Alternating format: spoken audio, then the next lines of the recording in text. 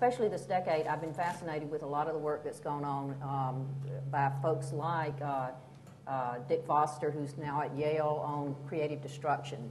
And in fact, he and I did a paper together for Yale last year looking at what media companies, lessons media companies could learn from the transition that hit technology companies as well as financial services companies a decade ahead of time. The reason we should care, and the reason I care about it very passionately, is because by most estimates, 45% of the news that appears on the web today actually originates in newspapers. So the death of the newspaper limits a source of information that we need for the free flow of democracy. So it's a very intriguing subject for me. It's a time fraught with both opportunity as well as some difficult shoals to get ahead of.